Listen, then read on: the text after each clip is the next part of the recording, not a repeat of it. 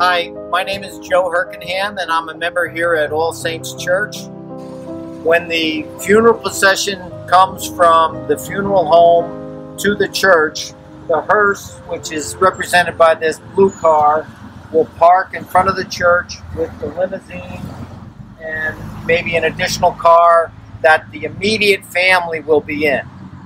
The rest of the cars in the funeral procession will park along the side of the church next to the curb in the order that they drove to the church in. When you come to the church, this form called the attestation form has to be filled out ahead of time, and you'll hand it to the screening people inside the church vestibule when you come in. So the funeral director will give you this, or you can download it from our church website and fill it out. But make sure you bring it with you. Also, it's very important to know that when you get out of your car, from that point on, you need to have a mask on. We're going to demonstrate how the family gets out of the car. So that they'll be getting out of the limo, and they'll be walking up to the church. They'll have their attestation forms with them. If it's a big group, try to keep your social spacing, and they'll go in the left door of the church. Any additional family members that come that are not going to be seated in the first pew, they'll follow behind, and we put dots on the sidewalk here to help you keep your social spacing.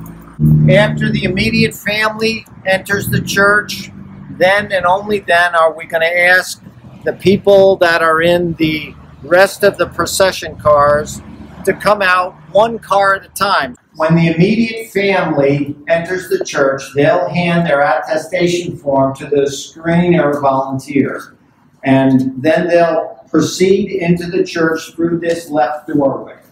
Once inside the church, they'll be greeted by an usher who will walk them up to the first aisle of the church on the left side. Other family members will be escorted up the same way, and they will sit in the next available pew. The rest of the funeral procession will follow the family in. They will hand their attestation form to the screener, and the screener will hand you a seat assignment.